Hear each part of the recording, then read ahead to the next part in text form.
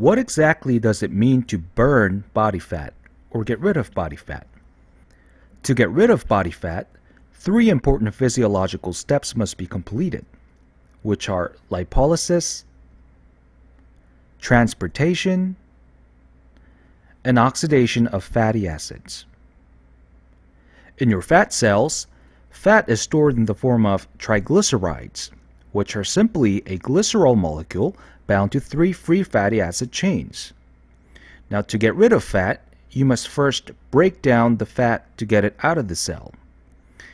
And this step of separating the fatty acids from the glycerol molecule is called lipolysis. Lipolysis is stimulated by catecholamines, which are fight or flight hormones increased in response to high-intensity exercise or caffeine ingestion.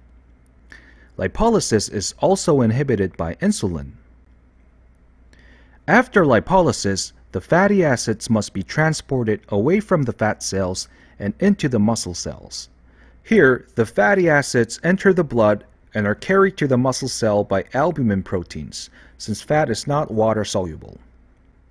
Finally, when the fatty acids enter the muscle cell, they must be transported into the mitochondria and oxidized or react with oxygen to generate ATP. This process depends on a steady supply of oxygen, which can be triggered by low to moderate intensity aerobic exercise. When the exercise intensity becomes too high, the body will start to prefer the use of glucose for fuel. So how can you apply these concepts to design a good exercise protocol for fat loss?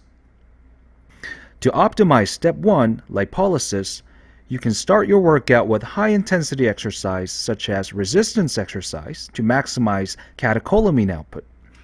Lifting weights can also help minimize muscle loss while losing fat. Caffeine ingestion before workout can also help. And to minimize insulin action, starting your workout in a fasted state might maximize lipolysis.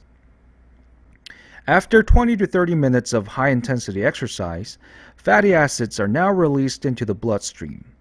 At this point, you can start performing lower-intensity cardio to transport those fatty acids into the muscle and burn them off in mitochondria.